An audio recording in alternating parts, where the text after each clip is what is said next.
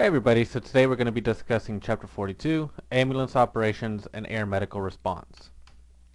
In this chapter we'll be discussing the culture of safety within EMS, crew resource management, driving an ambulance, warning devices, roadway incident safety, phases of a call, air medical transport, as well as security and safety.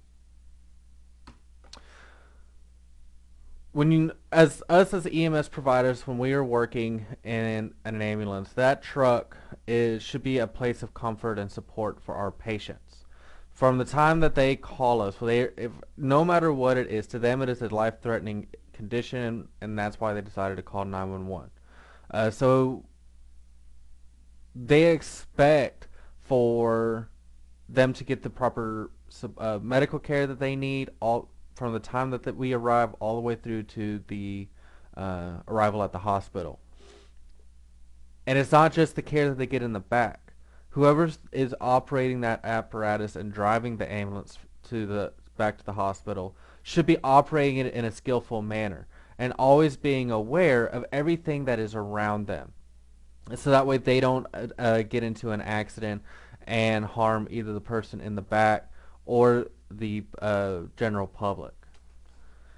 Within this chapter, we'll also describe the elements of how we can create a culture of safety within EMS, crew resource management, and how to operate an ambulance with this safety in mind. Reporting errors must be valued as crucial in improving safety. When risks are identified, the EMS system and personnel must strive to correct the risks to prevent or reduce the chances of the same errors occurring again. Individuals are not blamed for the error due to the understanding that human error is a facet of emergency practice that will never be truly worked out.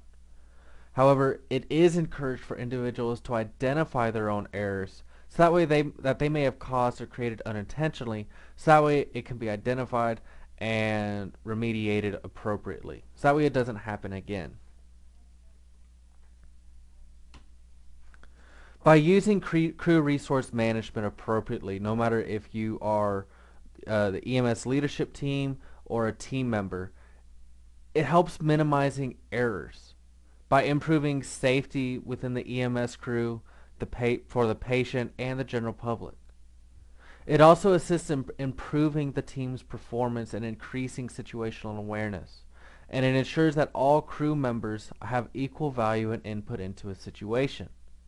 And it starts with just an opening or attention getter. Bob. Huh? What? That's your opening or attention getter. Something to get their attention. And then you state your concern with the situation based on your analysis. The patient is complaining of back pain after falling 20 feet out of a tree. I'm concerned that he may have a back problem or possibly have a spinal injury. Should we spinal package the patient? All right. So in that, I've stated my concern, I've stated the problem, and I've stated my solution. All that's left now is for Bob to agree or disagree to it. Yes, based off of your assessment, yes, we should spinal package this patient. Okay. At no time was the person belittled.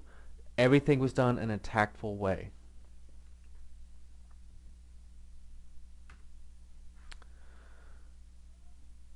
There's 5 factors of crew resource management that is essential.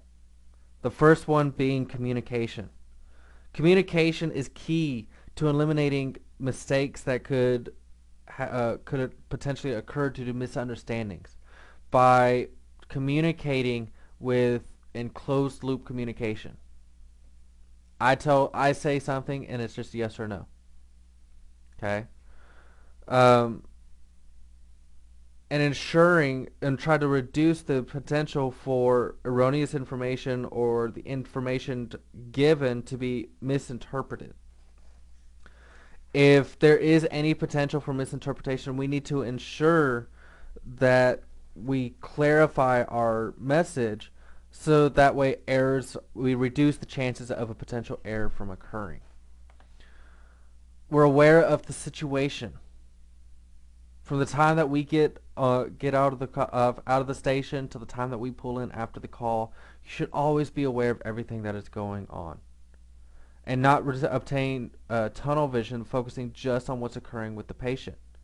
Otherwise, you might miss something that's going on in the background. The scenes that we work on, the scenes that we deal with, are always changing. It's a dynamic situation.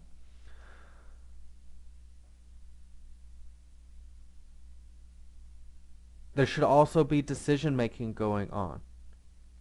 We make decisions based on a wide variety of information and sources, such as dispatch, stuff that we might find on scene or through our assessment, to what the patient might be telling us, to what family might be telling us. And we need to be able to, based off that information, being aware of what's needed, what's pertinent to what we're going on. So that way we don't overload ourselves and ultimately go with a wrong decision.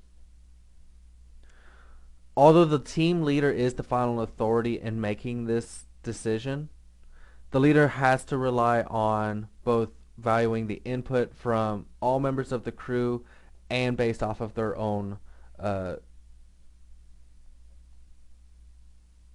experience. Excuse me. There should also be teamwork. There's whoever's the senior person, the senior medic, senior EMT, they're the leader, and then you have the team members. Each member on that team has to understand their role and have a mutual respect for all members. For example, let's say you're running a 2-man ambulance crew. Okay, it's me and a basic partner. We arrive on scene. My partner knows. All right, once we arrive on scene, we're both gonna. I'm gonna grab the monitor and the jump bag. I'm gonna go grab the stretcher. Okay, because on the way we have our truck situated, the ambulance and jump bag is at the side door. Excuse me. So that way I can grab that stuff and go straight inside. Once we get inside, while I'm assessing the patient, asking them questions, my partner's getting vital signs. If we're working a code, if it's just the two of us, my partner is knocking out chest compressions while I'm getting the monitor on. We manage our team appropriately to ensure that care is being provided. And we also keep an eye for any barriers that could potentially inhibit communication, the situational awareness, any decision making, or the camaraderie of the team. By not being able to identify these barriers, whether it's a physical limitation, an emotional situation, a stressful scene, it inhibits the effective decision making and communication of the team, which could likely then lead to team failure and a possible injury to either the patient or other EMS personnel.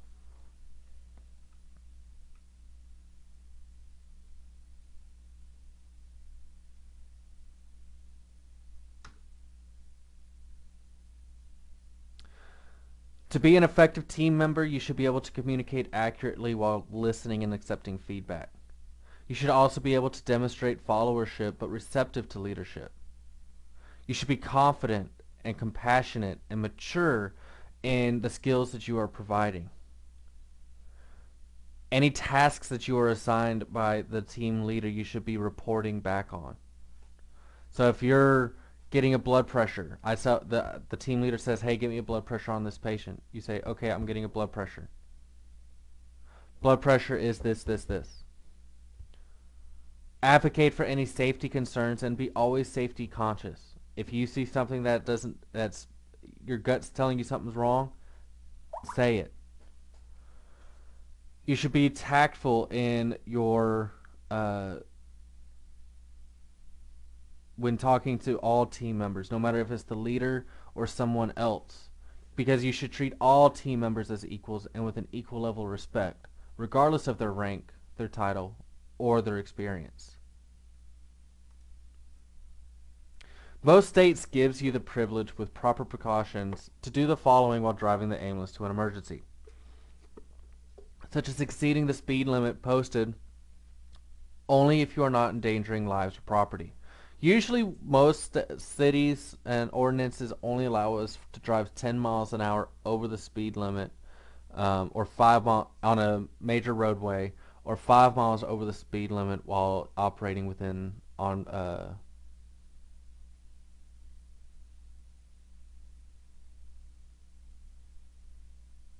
Sorry, I was a student had emailed me. Only 5 miles an hour over the speed limit in a rural or commercial area. We're also allowed to drive the wrong way down a one-way street or drive down the opposite side of the road, pending it is safe to do so.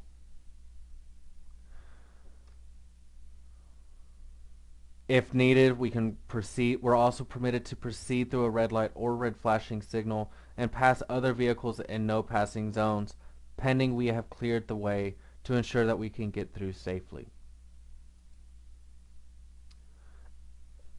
In order to operate an ambulance, you must have a valid driver's license.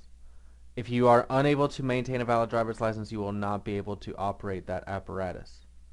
Um, we must be responding to an emergency if we're using our warning devices. If we are coming up on a red light, we can cautiously move through it, but we have to slow down while entering the intersection so that all traffic can stop to allow you to pass. We are only requesting the right of way. We're not guaranteed to have the right of way. We can also park our ambulance anywhere to ensure care for the patient, but ensuring that we're not parking it just over the crest of a hill on a busy highway without posting flares or getting a police officer to divert traffic out of your lane, so that way we can ensure good roadway safety practices. Um, if we do, if something does occur, if it is found that we did not exercise due regard for the safety of others, we are liable for the potential consequences that arise.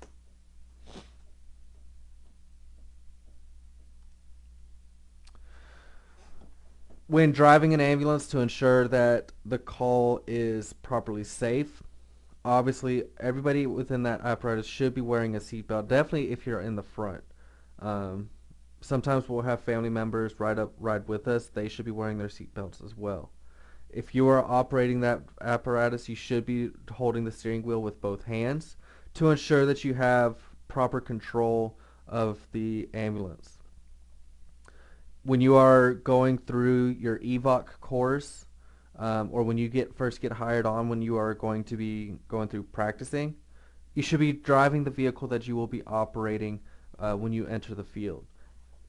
If you're going to be driving an ambulance when you're doing EVOC or you're learning the roadways or practicing driving around, you shouldn't be driving your personal vehicle or a command vehicle that would be like a sedan or an SUV. It does not operate the same. You should also keep in mind of the potential weather and road conditions that you are going to be driving in. Whether it is a bright sunny day where the roads are dry, or if the roads are wet, icy, if it's windy outside, you should always be able to be aware of it, ensure that you respond to it appropriately. You should also, when you're driving, ensuring that you are selecting the best route for travel, ensuring that it is one that is safe. There's not a lot of bumps or areas where you could potentially get into an accident, but ensuring that you're going in a route that is effective time wise. Um, you know, if you have a choice between route A or route B, and route B is an extra 15-20 minutes and an extra 8 miles, and option B is going straight downtown and it cuts half of the response time, that might be your general route. However, there may be an accident or there may be something going on in Route B that causes you to have to go a separate way. Excuse me. You should always have your headlights on. This ensures that you're always being able to be seen. When we are driving, and we're definitely when we're driving emergency traffic, We should always have all of our lights on, with the exception of our floodlights, to ensure that that we can be seen appropriately and that we can see everything that is on the roadway. When using warning devices, you should exercise extreme caution when using them, because it can cause severe anxiety and cause the general public to basically freak out and get into an accident. You shouldn't drive up right behind somebody and turn on your sirens, just to get them out of your way. For vehicle control, remember the rule about speed. Go the posted speed limit unless the situation is critical. Speed can complicate patient care by providing a rougher ride for those in the back and also decreasing ambulance stability and risk the safety of everyone inside that truck. Sudden braking can also result in loss of control. In older ambulances without anti-lock braking systems, the brakes could cause the wheels to lock and the vehicle may skid dangerously. If your vehicle does not have anti-lock braking systems, pump the brakes slowly and smoothly. Newer ambulances typically do have an ABS system in which the brakes should be applied firmly and steadily and not pumped. Also, never brake in a curve. When we're coming into a curve, we brake coming in and accelerate coming through and out of the curve. Remember that those driving the vehicles around the ambulance may be distracted by cell phone use, loud music, conversations, eating and drinking, or other things. So just because you're running your lights and sirens does not mean that others are, or that other drivers will hear you. So minimize any distractions that you might have. So don't be using your cell phone unless you're using it to help navigate. Whoever's riding in the front with the medic that's riding in the front with you, or your partner, should be the one operating the radios as long as they're in the front with you. Also, driving while fatigued greatly increases the risk of a potential accident. Proper rest and nutrition can decrease this risk. When on duty, you should be physically prepared for any driving situation that may arise. If there is simply no way to get around a train, such as using an underpass or overpass within a reasonable distance, wait it out instead of trying inappropriate stunts. Also be alert when approaching a stopped school bus with its red lights flashing. It's not like coming up onto a stop sign or a red light where we can progress through it. We still have to request the right of way from that bus because we don't know who might be coming off of it. So once you come to a stop, the bus driver will signal you to come through it.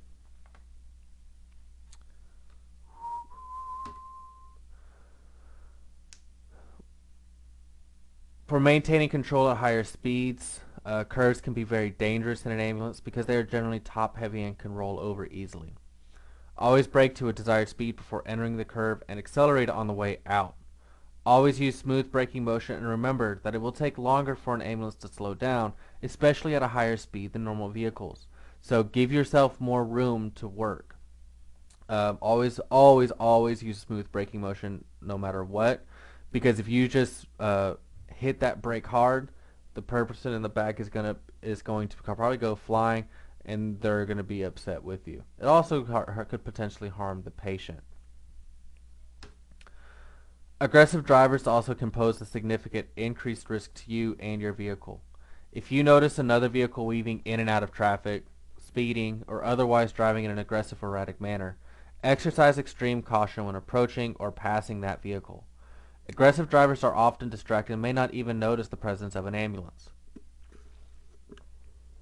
Using a police or other emergency vehicle escort is highly dangerous, not only to the escort, but also to the EMT driver, to the patient within the ambulance, and to others on the roadway. All hazards associated with ambulance driving are doubled when an escort is involved because you are the second vehicle through an intersection and motorists usually only expect one emergency vehicle to come through. At intersect collisions, usually this occurs when someone's not paying attention. Motorist approaches the intersection just as the light changes. They don't want to sit through the red light, so they sail through the intersection, and at the same time that you're coming through, and y'all get hit. If there's two emergency vehicles, also when motorists only expect one, is usually when there's an accident occurring. So if you are coming up onto an intersection and there are multiple emergency vehicles responding, first make sure that you maintain a safe distance between your vehicle and the vehicle in front of you, but follow closely enough so that way the motorist can see both of you in the same glance. You can also help reduce this by using a different set of sirens. Vehicles waiting at an intersection may also block your view of pedestrians within the crosswalk. Again, slow down and anticipate people in the crosswalk. Usually a common practice that occurs is, give me 1 second to draw this out.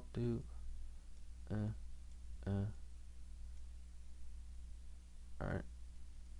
There's lines median. Forgive my wonderful drawing skills. Eh. Eh. Eh. Eh. Alright. So we got a 4-lane, 2-lane highway, per se. Alright. Or we're coming up on an intersection. Alright. Your apparatus is down here. Okay.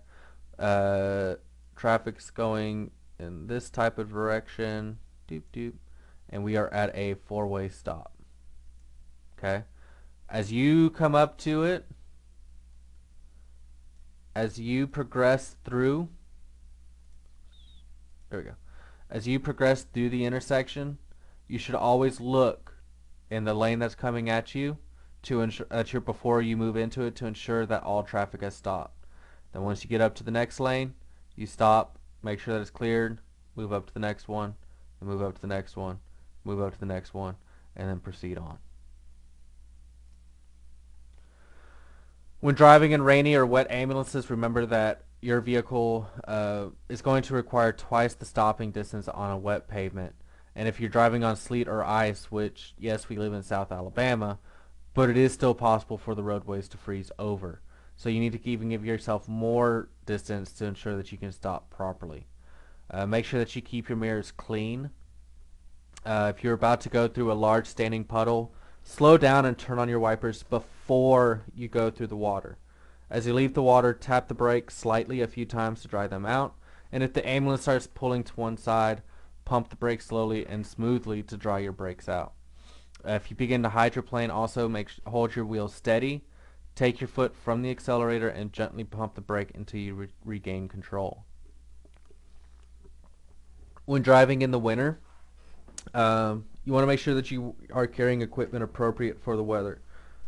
Obviously, we generally don't need a lot of cold weather equipment here.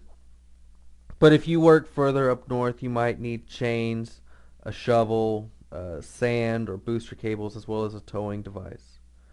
Monitor your temperature. Because if the temperature gets down between 28 to 40 degrees, and it's raining, that rain can quickly turn into freezing rain and even ice. Make sure that your engine is turned on and your heater and defroster are in good working order, and your battery is charged to ensure that you are always able to get that vehicle going.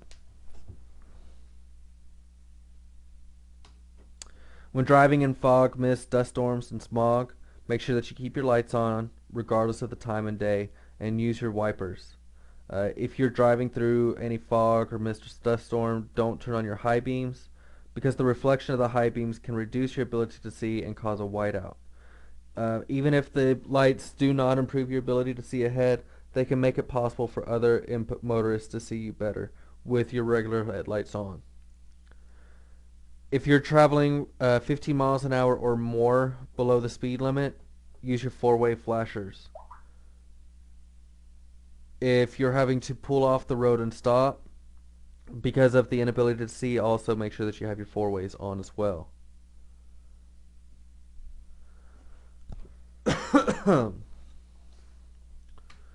When driving at night, this is usually if an accident is going to occur, this is when it's going to happen, because it's even harder for you to see. Make sure that your ambulance headlights are in good working order. So that way they can ensure that you're providing light on the roadway. Um, Keep them clean, properly aimed, and make sure that you check them each day before your shift begins. If you have any burnt out bulbs, they need to be replaced immediately. If you see another driver coming at you with their high beams on, don't flick your high beams at them, because ultimately it's going to blind them. Two wrongs don't make a right. Make sure that you keep your windshield clean, both inside and out. Keep your eyes moving, because if you keep them focused in on one thing, um, you start getting that tunnel vision and you start missing everything else. Also, by keeping your eyes moving, it helps you stay awake as well. If you are working a night shift, make sure that you are well rested before you begin your shift, uh, particularly between 11 p.m. and 3 a.m. This is the most likely time for intoxicated or drowsy drivers. If you start noticing erratic speeds or people weaving across lines or delayed starts at intersections, use extreme care when passing these people. When using warning devices, always take the increased risk of warning device usage into consideration and weigh it against the benefit of saving a few minutes in transit time. Most agencies and many counties and states have specific protocols for use of these devices.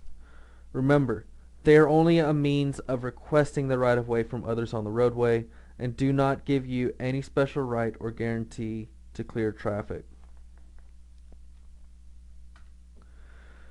The standard color of an ambulance is white. However, and the markings are an orange stripe running around the body, blue lettering, and the Star of Life symbol. It's recommended that any added lettering be kept below the orange stripe so as not to distract from the basic markings. For maximum effectiveness, these standard colors and markings should not be duplicated on vehicles that are not ambulances.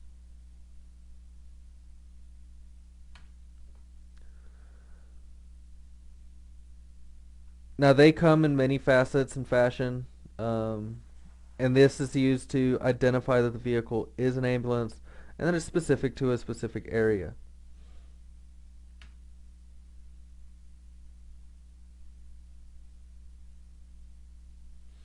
And they even have markings on them to ensure to maximize visibility within traffic, such as the reflective striping on the back of this ambulance.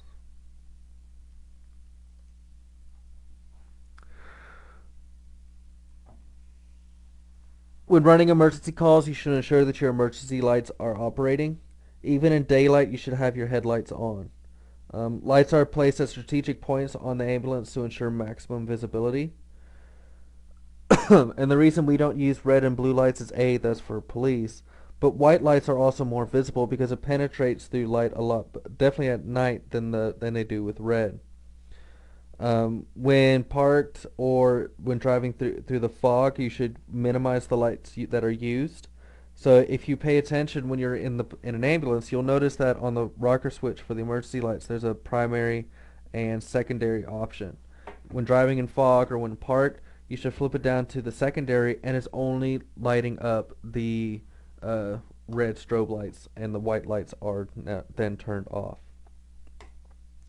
When using a siren, you want to make sure that using it carefully, and keep in mind that vehicles may not hear you. When you're driving, the siren only goes about 3 to 4 car lengths ahead of you.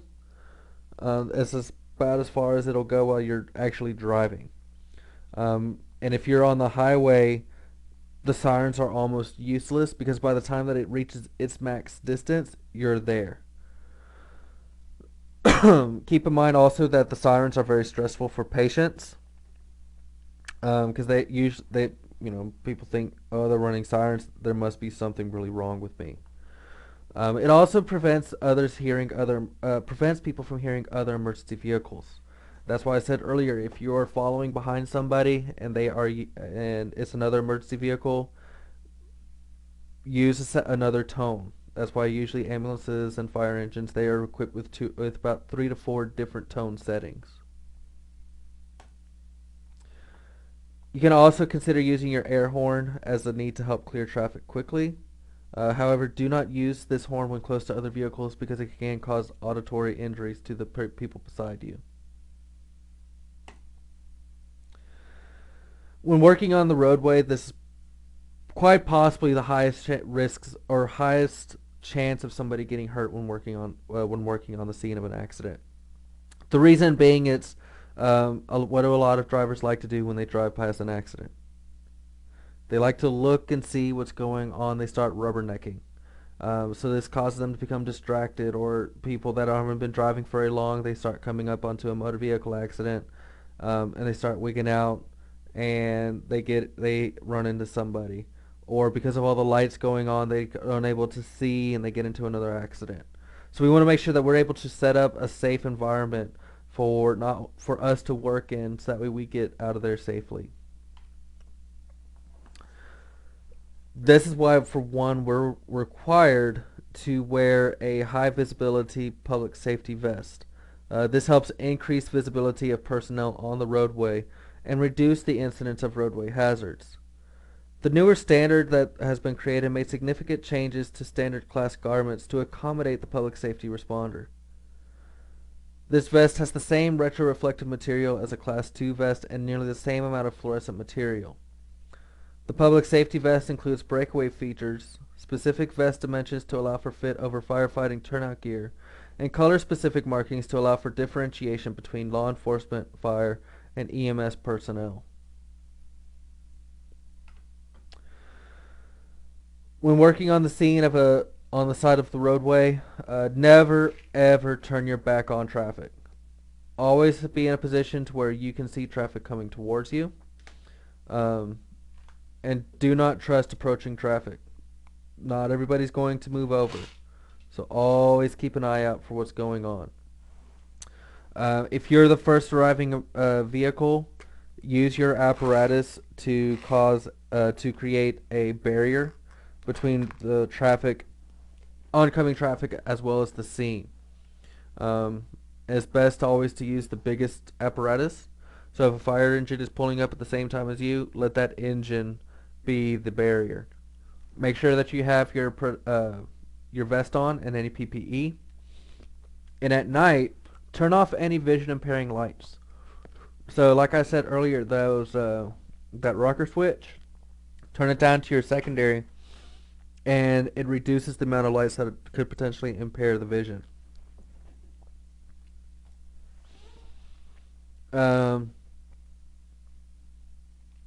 Use traffic cones to help divert traffic, or assign someone to keep an eye on it and help divert traffic out of the way.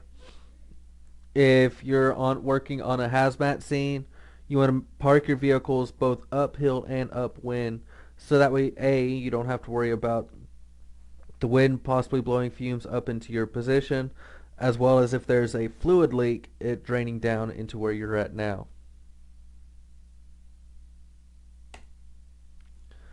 The key to response readiness is ensuring that you have a properly maintained and equipped ambulance.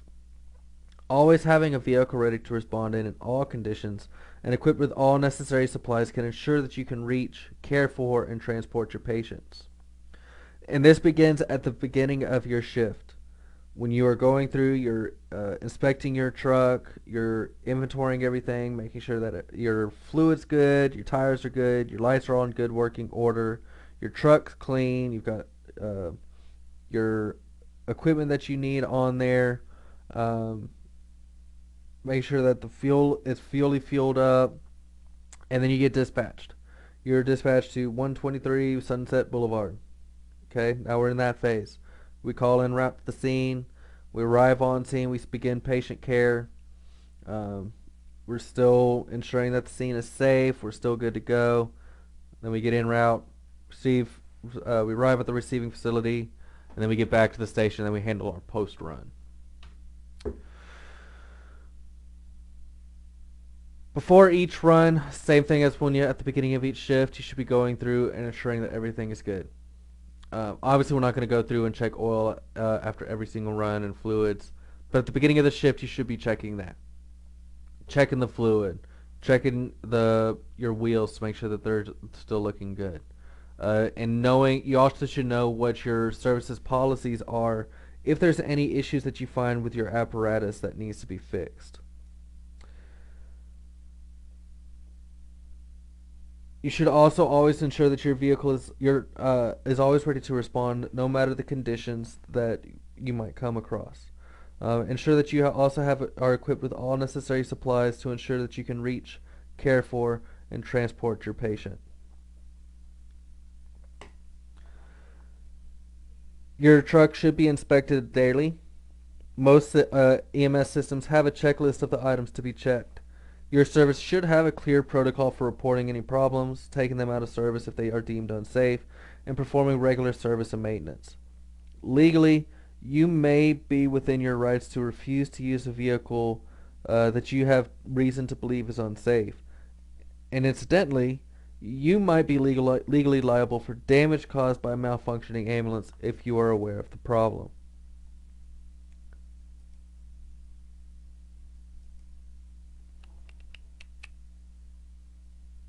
422 goes over ambulance supplies that you might see on it. We carry supplies and equipment for handling all medical emergencies, injuries, extrications, and even childbirth. This should be checked each day and restocked, cleaned, or maintained as necessary.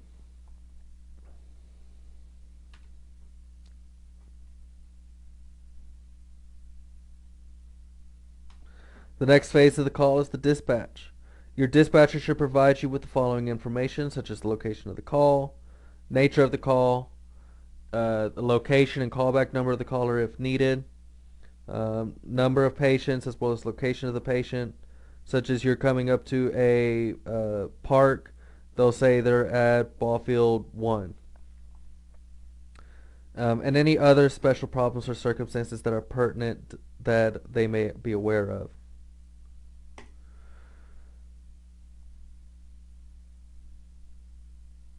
While en route to the scene, first thing is check all the exterior compartments, make sure that they're closed. Big one, make sure that all exterior compartments are closed and good to go and everything is secured. Once you get into your truck, fasten your seatbelt, verify the information that was provided by dispatch, and drive responsibly to the scene. Go ahead and start thinking what you might need as you're arriving. For example, I get dispatched to a 45-year-old male, difficulty breathing. Well, based on that, I'll know I need my stretcher, my jump bag, my monitor, oxygen, and my drugs, potentially. And if needed, if you're not on an ALS unit, you might want to go ahead and consider requesting ALS if necessary.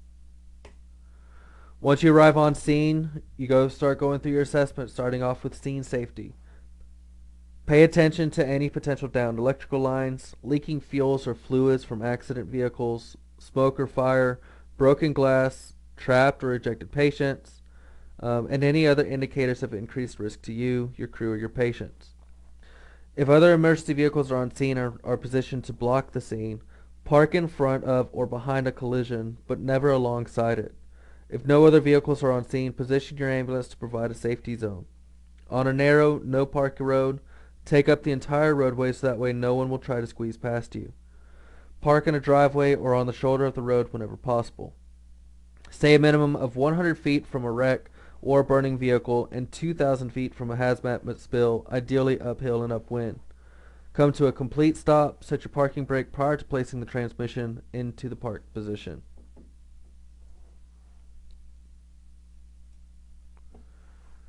So as you can see, you find that PD has secured the scene or is controlling traffic. So you're just going to pull up 100 feet ahead. Okay. If you are first on scene, you're just going to park 100 feet behind. This way that gives you that safety barrier. And then you want to use your, well, in conjunction with lights, put safety cones out to help divert traffic.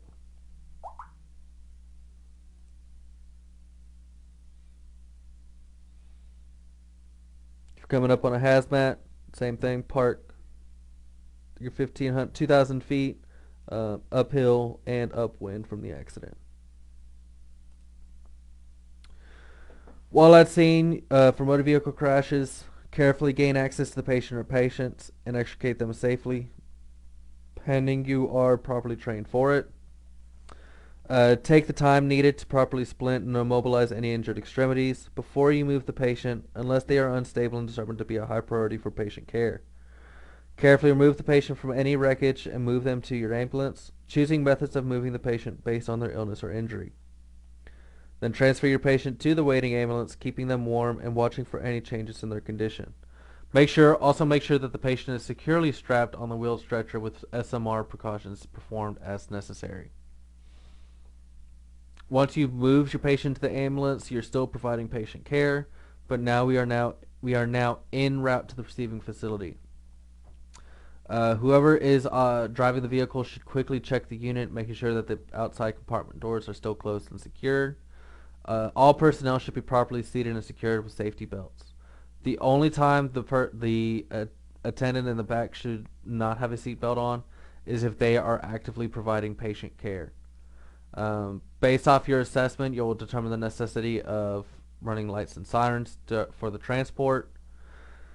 You'll continue your treatment and reassessment of the patient. Whoever is driving the ambulance will notify dispatch that you're en route. Whoever the attendant is in the back of the truck will also notify the receiving facility as soon as the conditions permit you to call in a report. Once you arrive at the receiving facility, you'll make sure that you have all official transfer of care to an appropriate healthcare provider at the receiving facility. As you make your transfer of care, continue to concentrate your care on the patient, paying particular attention to any equipment that the patient requires in that continuum of care. If the receiving facility is crowded, continue your care for the patient until you can officially transfer your patient care responsibility to qualified personnel. You'll then move your patient over to the receiving facility's bed. Give them your bedside report. Your partner will take the stretcher, swap linen out. You'll acquire any equipment that may be left with the patient, such as pulse ox, vent, blood pressure, cuff, anything along those lines. Complete your PCR. While at the hospital, you'll also clean and inspect your ambulance. Ensure that all your patient care equipment is cleaned also. Any reusable supplies and the compartment itself is clean and ready before notifying dispatch that you are now available for another call. During busy shifts, this can be difficult. There are times where as soon as you drop off a patient, you're getting paged out for another one, so you may have to quickly clean out your truck. If you have any contaminated linen, make sure that you dispose of it appropriately per your agency's biohazard disposal procedures. After some calls, if you require extensive cleaning, disinfecting, and restocking, it may be necessary to go out of service and return to the station to clean and restock your ambulance. If needed, you also need to go by the fuel pumps and refuel your truck. After the call, any reports that still needs to be filled out, you need to finish and file. If your uniform got soiled with blood, vomit, feces, anything like that, you need to make sure that you change your uniform. And any equipment that needs to be replaced while you're back at the station.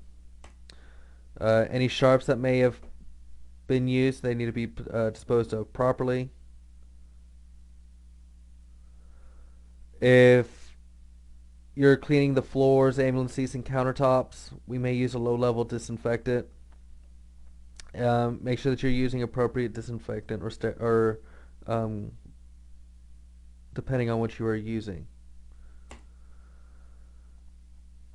Air medical transport, we use this if we're needing to transport the patient to a distant facility, such as have a burn victim and I need them transported to a burn unit, the nearest burn unit mobile, so I need to call them for that transport. If I have a prolonged extrication, usually if the extrication is going to take longer than 10 to 15 minutes, it's recommended to call for air transport. You might need special skills or supplies or equipment that's unavailable on a ground ambulance, such as rapid sequence intubation. If that's something that I might need, I would call for an air ambulance to come out and sedate and paralyze the patients. That way we can quickly intubate them. Medically, we also use them if the patient's having a stroke and it's prolonged transport. Um, Penetrating injuries, where the patient's unstable. Chest or abdominal trauma, where the patient's going into shock.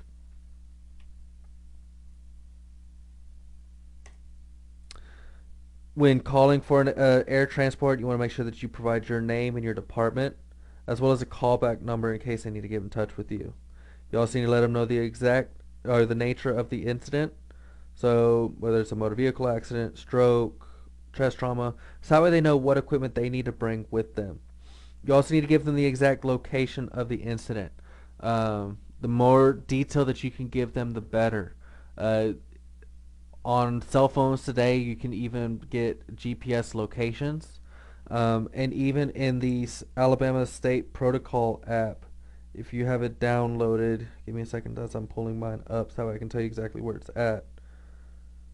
Because you can get your GPS location out of it as well. If you go to Tools in it and go to oh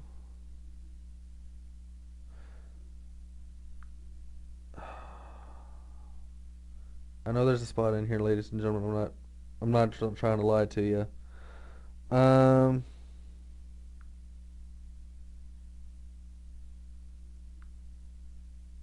Anyways, we'll deal with that later. Anyways, if you can provide them your GPS location as well, that's even better for them. Give them your radio frequency if your radio is set up for that, as well as the exact location of the landing zone and any hazards that might be presented with them, such as um, trees, vehicles, so on and so forth. You also want to keep in mind that there's some considerations for transport as well, such as weather and environmental limitations. They may not be able to fly in, or they're not able to fly in severe weather, and if depending on the wind. The cost of it is very expensive for an air transport. Um, so that's why we don't call air transport for just every single thing. We also want to have the patient prepared for air transport prior to getting them. So because it's very tight quarters, it's a small cabin, so they're not able to get up and move around. So if you're needing to intubate, you need to already have them intubated before they arrive. IV lines, medications going, whatever you can get done to prepare that patient for transport. It's the better you can do it, the better the outcome. For when setting up an LZ, you want to make sure that it's clear of any obstructions, such as rocks, branches, anything that could potentially be picked up. If you're coming up to a scene of a motor vehicle accident, you want to have it set up 150 feet away. Also, the LZ itself during the day should be a 60 by 60 square, or at night 100 by 100. If you're having to have them land on the highway, you need to have PD on scene to stop traffic in both ways. Also consider the wind direction, because they'll generally fly in with the wind, and they need to be able to fly out. So you want to make sure that there's not trees right on the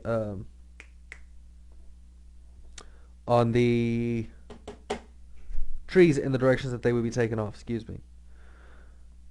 You want to make sure that the LZ is properly marked as well. Do not use flares, because they could be picked up and cause issues by the helicopter coming in. So if you can use emergency vehicles or strobe lights, something along those lines, that would work very well.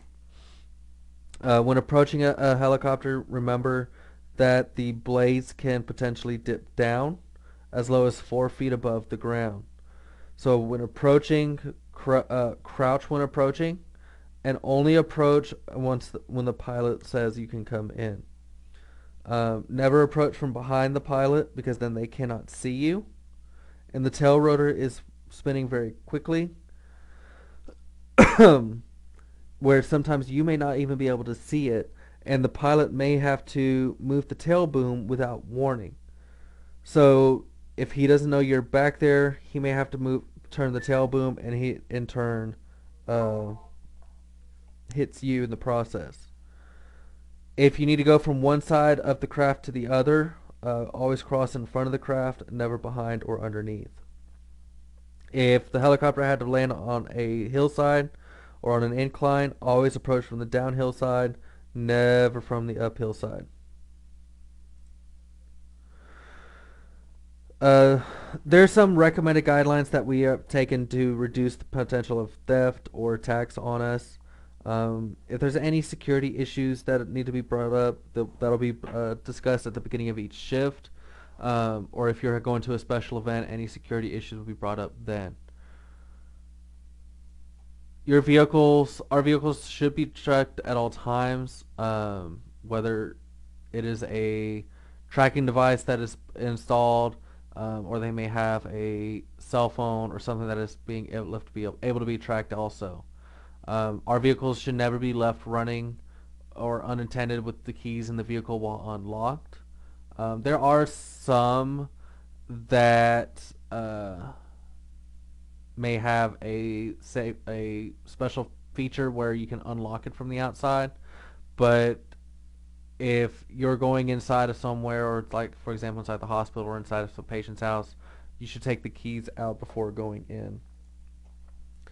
You should always ensure that security measures are strongly enforced when the vehicle is off the EMS premises for repairs or other work conducted by repair or installation facilities.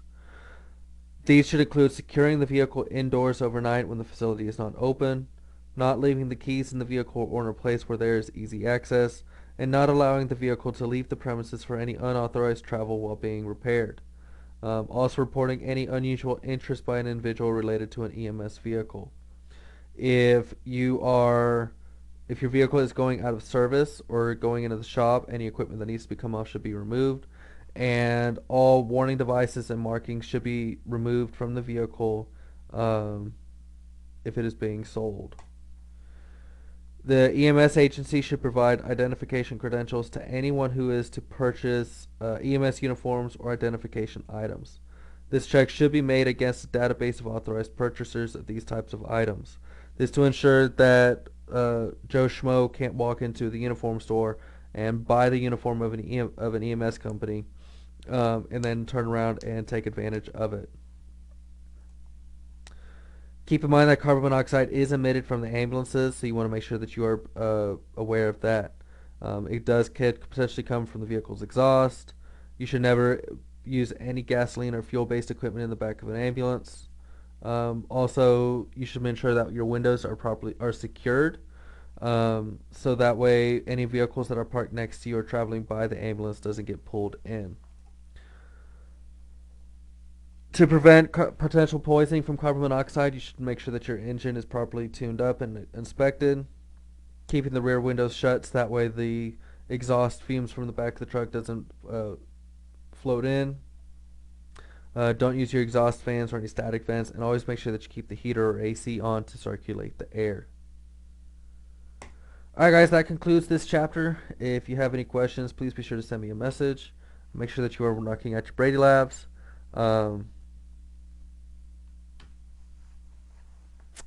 Other than that, I will see y'all next time.